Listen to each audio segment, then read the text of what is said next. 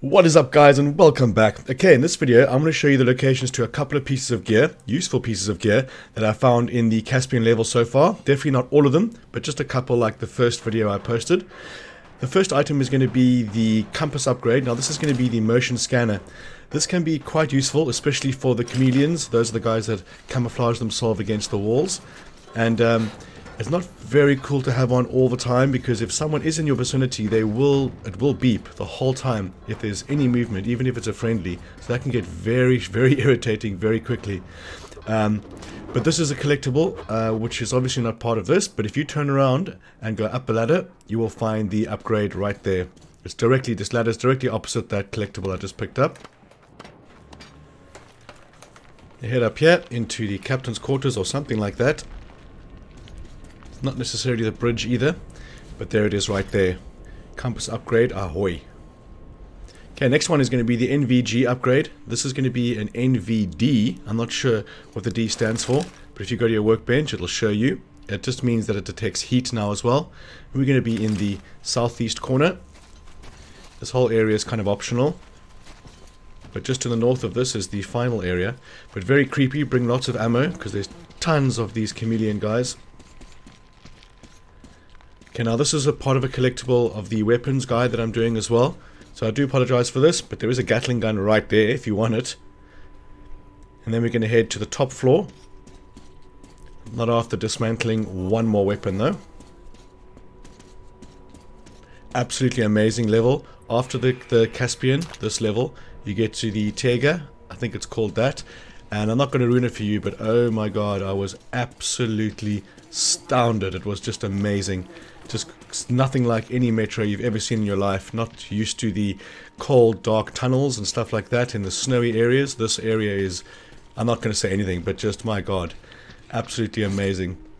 Okay, we're in the top here now, and there's going to be a couple of things up here, including, but not limited to, there is a safe, and I'm doing a guide on all the safes as well, just to reiterate on my old ones from the first game. And there it is right there. The night vision goggles upgrade. I'm going to see what the name is now. I know it's called NVD. I'm just not quite sure what it stands for. So under electrical equipment, the NVD amplifier. Okay, there's the explanation right there. Okay, this is an interesting spot because you've got your consumables carrier upgrade for your vest, but also there's an individual standing by the umbrella down there, and I'm not going to tell you who it is.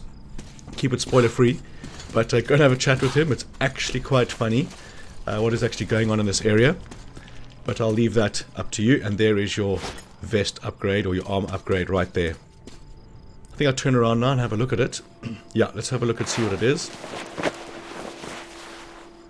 Consumables carrier. Now strangely enough, this is put before the one that you got on the previous level, so just depending on what kind of area you're going to, will depend on what kind of vest you take, and hopefully this will be more prudent in the more difficult levels, which I'm very excited to get to.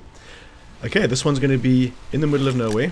It's going to be up on the northwest corner. This is going towards the end goal, or the second last end goal. There's the lighthouse right there as a reference point, and there's going to be a boat right here. Inside said boat, we are going to grab the extra bright flashlight upgrade. Now I've actually swapped back to my duller light because this is too bright. You can't read documents, you can't do anything. It's quite weird. It's going to be useful for the forest, if there is a forest, but later on in the game that's definitely going to come in handy. Okay, now we just a bit more to the west of the current position, or the last position, and this is going to be part of the Dimov mission. And he's going to take you through these caves trying to find the oasis, which you will get here definitely. And this is also part of the collectibles guide, so I do collect the note right here.